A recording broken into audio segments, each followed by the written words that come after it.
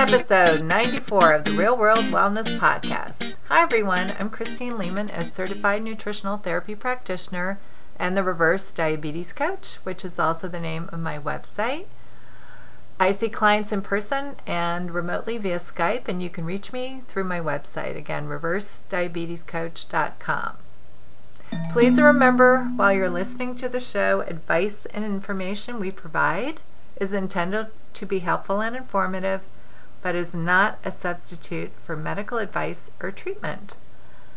So, you may recall from the previous episode that I have launched a new series on how to have healthy hormones during perimenopause.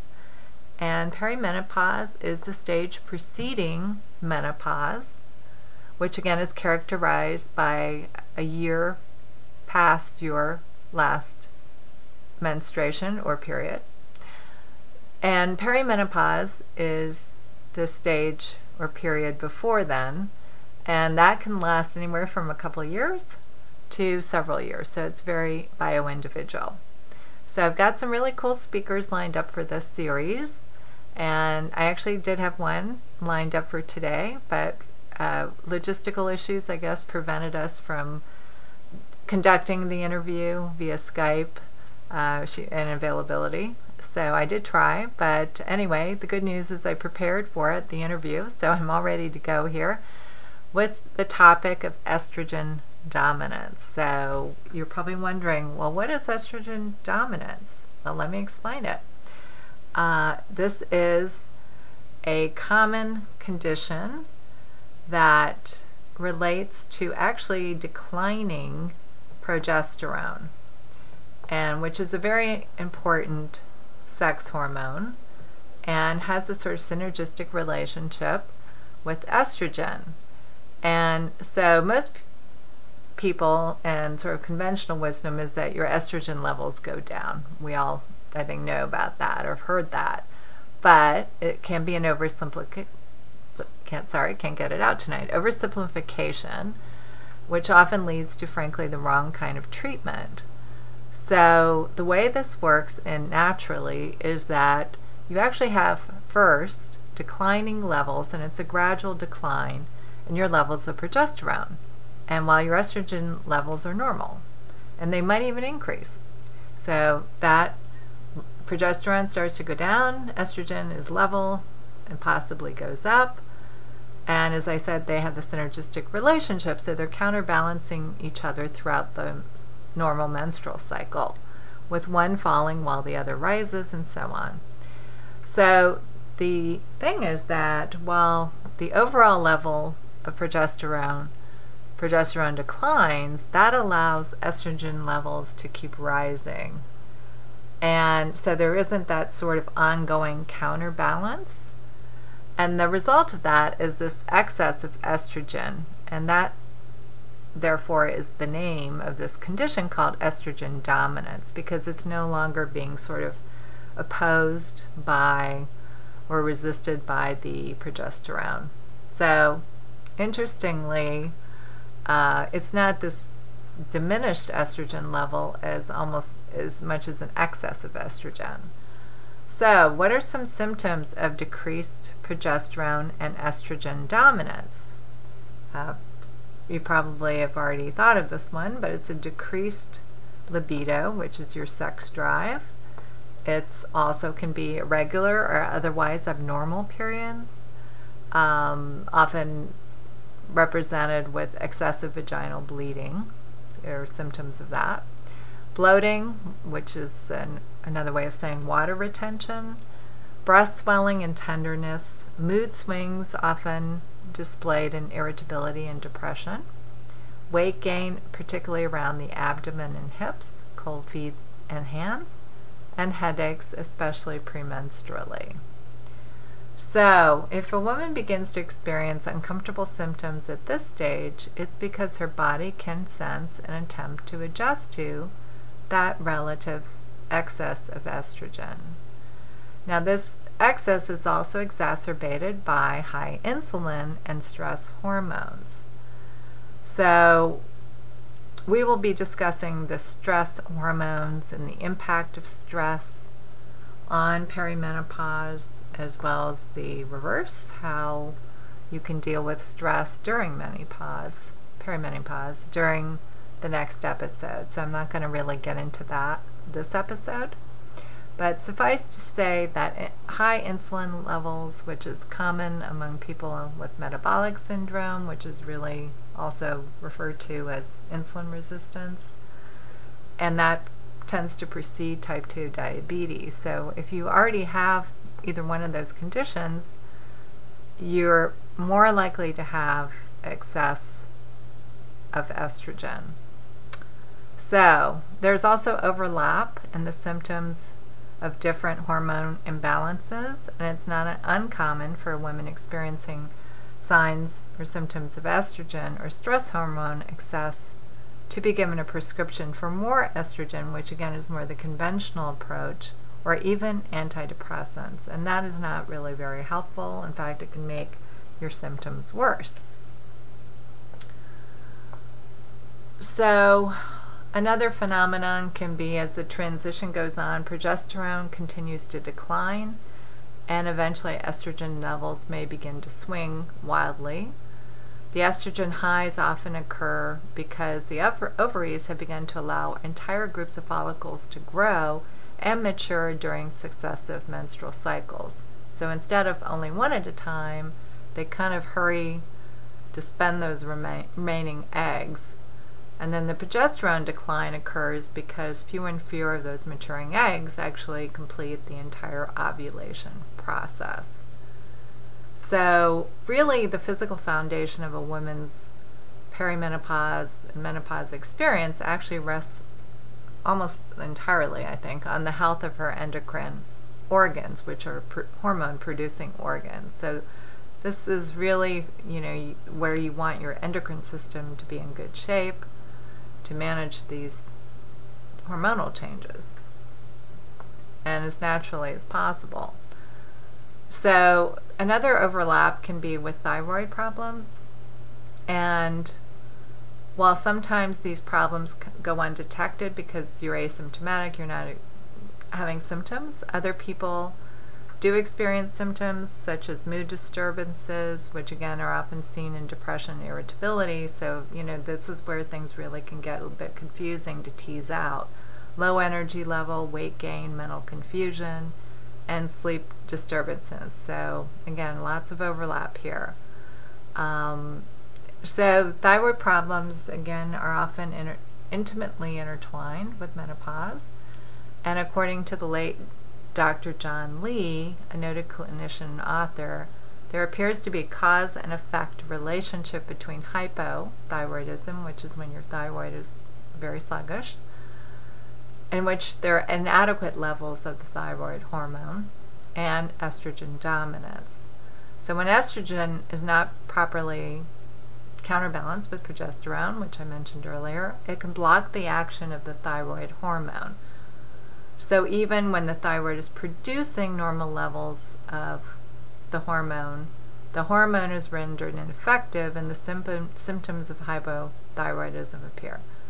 So even, and this is not uncommon we've talked about laboratory testing for thyroid hormones, which is why I recommend you go further than the thyroid stimulating hormone test, which is usually where most doctors stop, or TSH as it's known, and get your T3 and T4 tested. T3 is converted into T4. So you want to make sure that you're getting a full panel workup. It's no surprise then that this problem is compounded when a woman is prescribed supplemental estrogen, which leads to an even greater imbalance. So when a prescription for supplemental thyroid hormone fails to correct the underlying problem, which is estrogen dominance. So it's very important to address the root cause, right? And that is estrogen dominance, and not go off on these tangents. So I will include a book that I think is very helpful and that I've been referring to, which is by Dr. Christian Northrup, and she has written this paper book or ebook edition called The Wisdom of Menopause, and she's got some really good information there. So kind of giving a shout out to her for compiling this. And I wanted to also talk further about, we've talked about the interrelationship between hypothyroid problems. We've talked about it with insulin as well, and then there's of course a relationship with the stress hormones too. And another issue is that estrogen dominance also has a link with inflammation, which isn't really surprising, right? The autoimmune system. So there's overlap or an association with autoimmune disorders, which encompasses quite a range of them, allergies, which also have an autoimmune basis, breast cancer, which I think hormone replacement, that's been with estrogen, has been linked to breast cancer. So that's a separate discussion. Uterine cancer, infertility, ovarian cysts, and increased blood clotting. And it's been associated with the acceleration of the aging process. So none of those are really good, and very important to kind of monitor those for yourself and to investigate things. So what I really want to share with you is these natural ways to treat this condition. So the good news is there are a lot of, lifestyle changes can do a lot to address this phenomena of estrogen dominance. So of course, nutrition, right? You want to get enough nutrients, which is vitamins and minerals, in your diet. If you have this condition, you might seriously want to consider working with a nutritionist, a certified or even possibly a registered dietitian, but somebody who's familiar with this or can help you figure out what's going on. So you may also want to take a very high quality, properly sourced multivitamin. I have changed some of the companies I was using because I find that, frankly, the research is also evolving. A good example of this is, calcium from algae is better than calcium from limestone. So where the vitamins and minerals comes from, just like food, right, is important to the quality and the absorption and so on. So I've switched up my own vitamins and minerals, and I'm also doing, as I learn, I pass this knowledge on to my clients, so I've also started ordering some different vitamins and minerals. So the ideal probably for this situation, at minimum you want a very high potency, well, you have to be careful, you don't want to overdo it, but because there can be vitamin or mineral toxicity. So, but I would say you want a high quality multivitamin and mineral. But most of your nutrients, frankly, should be coming from food, especially a lot of fresh fruits and vegetables. And this will also help balance your hormones. So you want to eat a lot of fresh fruits and vegetables, and one of the reasons is that will also give you fiber. And estrogen is excreted by the bowel, so if there's any remaining stool, that's going to reabsorb estrogen. So you really want to try and eliminate the excess estrogen. And of course you want regular bowel movements, right, for that reason and other reasons. So again, fruits and vegetables provide a good source of fiber as well as some gluten-free grains. You also want to make sure you're getting adequate protein, and I usually determine that based on a client's weight and activity level. But for the average person, you want to consume about 50 grams of protein daily. And from listening to my podcast, I'm always going to recommend that you source your protein properly. For meat, it would be grass-fed or pastured, organic meat, wild, and that would include chicken, and wild-caught fish. So, and then for fruits and veggies, I always recommend you buy organic. That way, you just don't have to worry about getting toxins in your food. And then you want moderate amounts of healthy fat. So if you recall from my various podcasts and blog posts, that healthy fats encompass omega-3, 6, and 9. Most people tend to have too much omega-6 due to consuming a lot of vegetable oils and not enough omega-3 because they're usually not eating enough fatty fish, such as salmon and mackerel and tuna. And then walnuts are actually a good source of omega-3, but you're going to get most of it through fatty fish and a little bit from walnuts or good walnut oil. And then other healthy oils that you can have in various ways. A good high quality extra virgin olive oil, cold press, is my favorite. Avocado oil, and then there, of course, coconut oil, which gives you a little more saturated fat, as well as grass-fed organic butter. So I use all of these, and that does a pretty good job of balancing my omega-3, 6, and 9. And of course, you can take fish oil.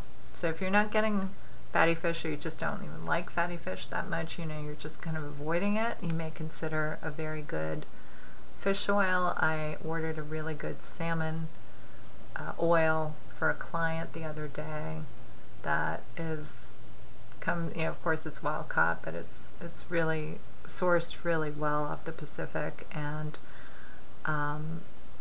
this is also organic and sustainable, so that's very good quality.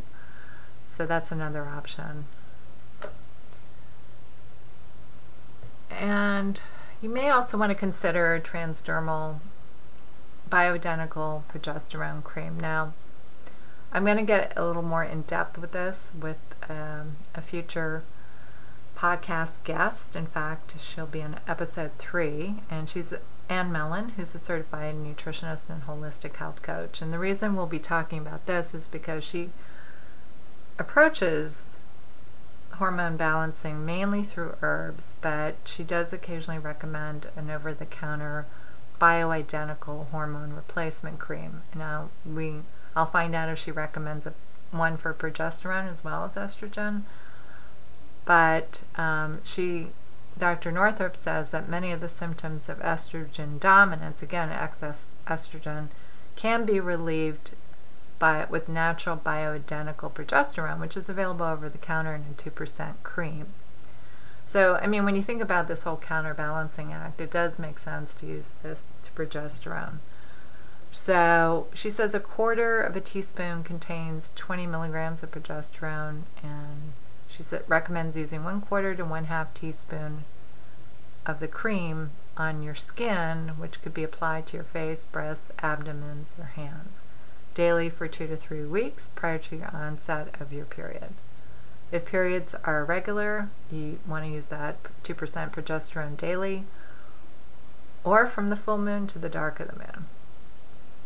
And then she writes here, that way you'll be teaming up with the cycle of the earth itself, the same cycle that governs the tides and the flow of fluids on the planet. That's an interesting concept.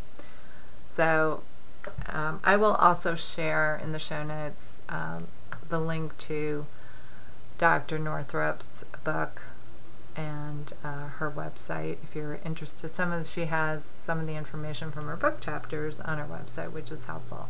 And you want to forget about exercise, right? I can't tell you how important this is when you're going through hormonal changes. Not only will it help you lose excess body fat, but it will help tone your muscles, and it will increase and help stimulate those endorphins in your brain, which can alter your mood and put you in a better mood because you have a little endorphin high.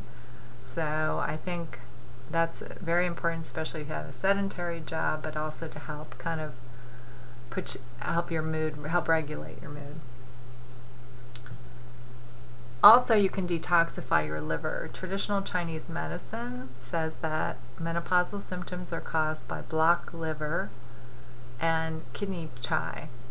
Now, chai, if you recall from my podcast interview with licensed acupuncturist Dolma Johansson, we talked about the qi, actually, I'm sorry, I'm mispronouncing it, and how in acupuncture there are all these streams and energetic flows, and that's what they're referring to, is that energetic flow within your body, or the qi. So your qi, organs have qi, right? Your liver has qi, kidney has qi. So you want to always unblock your organs to release that energy or chi. And the liver is a very important organ, and as far as filtering the nutrients and filtering what we consume into our bodies. It helps screen out the harmful effects of toxins from our environment and the products we put into our bodies. So the liver has to work pretty hard to eliminate toxins such as alcohol, drugs, caffeine, or environmental ones. And the liver's, when it does that, its capacity to cleanse the blood of estrogen is compromised. So it's working hard to eliminate this other stuff and may not be as capable completely to cleanse the blood of estrogen. So detoxing your liver would kind of free up that capacity. And there's other way to you can do a detox, of course, with diet. You may want to see an acupuncturist and have them work on that area and freeing up the chi. Decreasing stress, that's also very important. You can learn to say no to extra demands on your time. It is important to carve out time to relax and de-stress. And I've had talks about meditation and yoga and exercise with experts on my podcast, so I may include a few links to those in the show notes. But Niki Gratix will be speaking on this topic specifically on the impact of stress on your hormones during perimenopause, and also how to deal with the stress of perimenopause. Because if you can imagine, you're going through this and you're experiencing certain symptoms, that alone can be stressful. So this is an important time to be gentle and kind to yourself, and to make sure you're setting some time to re-energize yourself, spend some time doing things that you find relaxing. Meditation, even 5-10 minutes a day, is amazing. Can really help you relax. Doing some gentle stretching, going out in nature, just going for a walk. It doesn't have to take long. Sometimes I just literally go for a walk around the block. But just being out in nature, getting outside, moving, can all help with your stress level, and also just things that calm you down. So deep breathing, yoga is good for that, some gentle yoga stretches and so on. So I think we've covered estrogen dominance, not in super high detail, but enough to give you a good explanation and idea of what it is and what it's not. And so stay tuned for the next episode with Niki Gratix, who's an expert again on the impact of stress on perimenopausal hormones. So I hope you're enjoying